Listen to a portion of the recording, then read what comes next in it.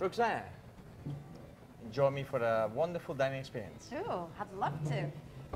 First, the lollipops. Oh, lollipops. Lollipops. I didn't know we were going to start with dessert. No dessert. That's not dessert. That's what I'm saying. Are you sure? Yes, and I'm going to show you in a second. Hi. What we have. Oh, thank you. Thank This you. is wonderful, Jessica. Hi, There you how go. are Thank you very much, Jessica. Let me put this back. Let me show you what we have.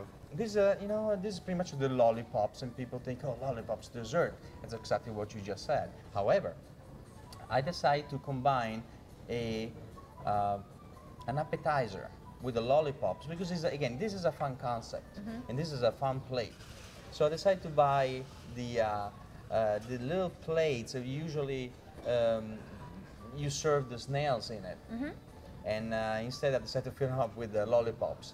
Now the lollipops are lollipops of smoked salmon with poppy seeds, and we have a mousse of smoked salmon, cream cheese, and shallots inside. So it's very nice, and we wrap the smoked salmon right around it. And see, we got two of them over here. And then if we go a little bit here on the right, we have two lollipops, 1 and 2, of marinated goat cheese, and with extra virgin olive oil, which actually we use this extra virgin olive oil. And there'll be oregano, there'll be extra hot pepper from Sicily, so it'll be a garlic, so it's very good. And we wrap it up with the Parma prosciutto. So we have 2 different other lollipops. And then here we have a mousse of foie gras. And you can probably ask me, what is the gold leaf? It looks like gold leaf. You're absolutely right.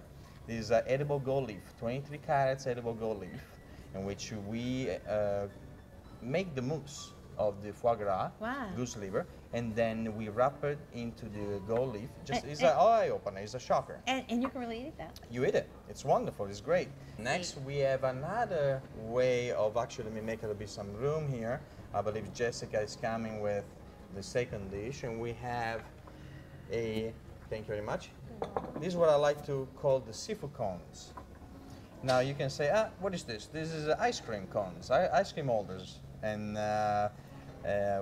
what we done, see, I bought the ice cream holders, the cone holders, which they turn, and I decided to make a little cones of just with flour and butter and black pepper. So they're made every day on a daily basis, and they're very, very crispy, a little bit salty, just to prepare the palate for the fish that we have. And let me show you, just starting from the right side here, we have a marinated Gulf shrimp with porcini mushrooms and porcini oil.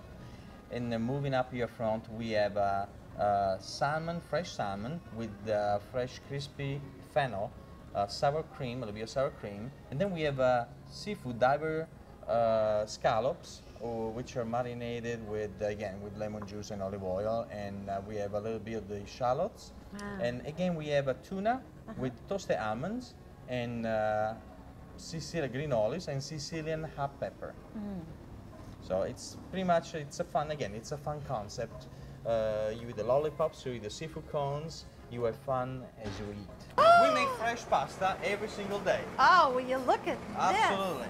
See, what he's making right now is making red beets fettuccine.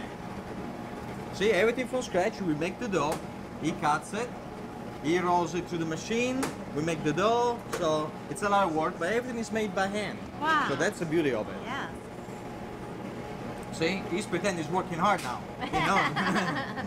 And there you go, see, we just stretch the dough and then we go to the machine, we portion it, as just like Mama used to make it. It's like Mama used to make just it. that now we have the machine, much easier. It makes it, much easier, yeah. much easier.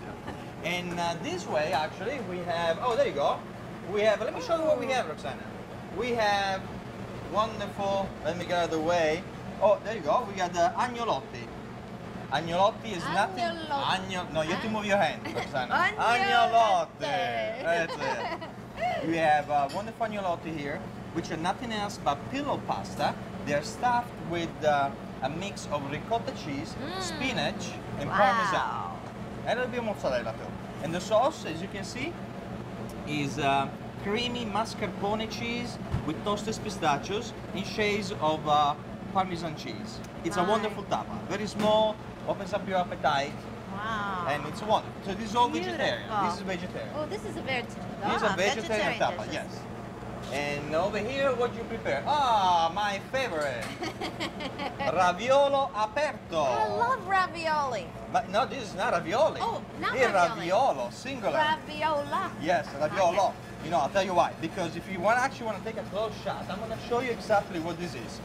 This is a two different kind of pasta doughs. You see, on the bottom there is a black sweet ink pasta, and we cut into a square. We cook it. We place it on the plate. What we're doing next, we make a little ragu of fresh lobster and fresh artichoke hearts, a little bit of garlic, saute, a little bit spice, a little bit of oregano. And what we do, we cook a different sheet of pasta to put on top of it. Now this time we have a white pasta, white dough with olive oil.